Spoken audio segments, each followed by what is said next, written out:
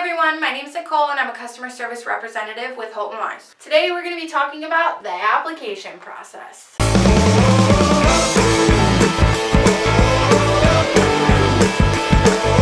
There are three main checks Holton-Wise goes through when reviewing your application.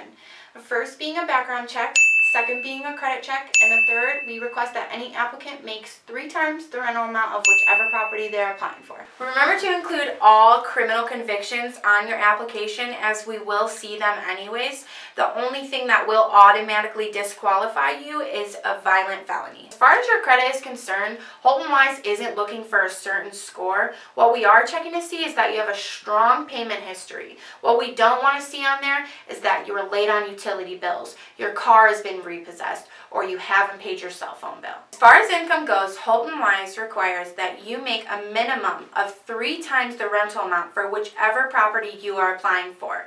For example, if you're applying to live at a property that rents out at $500 per month, we require that you make $1,500 per month. Lastly, evictions.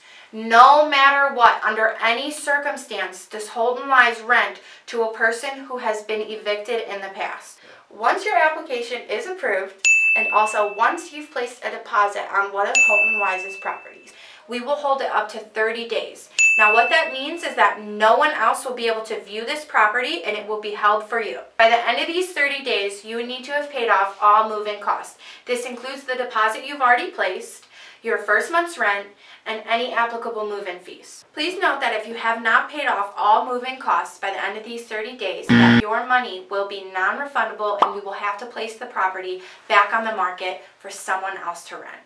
Assuming you have placed all your move-in costs within these 30 days, at this point we'll be able to sign your lease and get you keys to your new home.